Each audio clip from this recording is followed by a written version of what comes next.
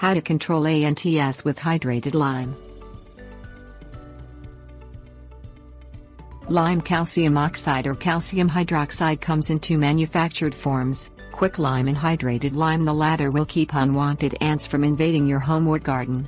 Hydrated lime comes in a dry powder form and is normally used in building and engineering materials, but its chemical properties and scent also make it an effective tool for driving away small pests, like ants. There's more than one way to use hydrated lime to deal with ant populations. Things you will need: copper sulfate. Mix hydrated lime with copper sulfate and water called a Bordeaux mixture and sprinkle the mixture in areas where you don't want ants.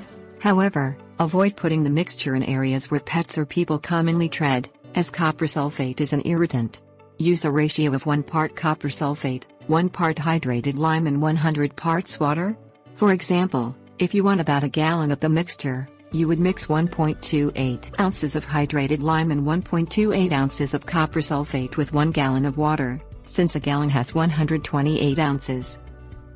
Sprinkle a half cup of hydrated lime per yard 2 of lawn if the ant infestation is coming from your yard. Repeat every 4 weeks until the ant problem is gone.